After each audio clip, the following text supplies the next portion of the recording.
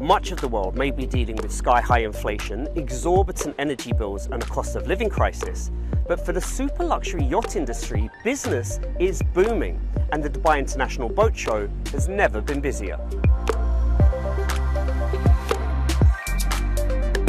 A report by Grandview Research says global yacht sales are set to soar from $9.4 billion this year to nearly $14 billion by 2030. The MENA region is now home to more than 12% of the world's super yachts, and Dubai has become a top 10 global nautical hub. So just what's driving this demand, and who's buying? So what you're seeing is new entrants into the market and a new type of buyer, some of the tech industry, crypto, and those types of buyers, but you cannot really rely on that for continuous market growth. It's really more about ultra-high net worth individuals once you get into the super yacht and mega yacht sphere. Also in sharp focus is Russian money. The UAE is one of the few countries that hasn't joined Western sanctions against Moscow.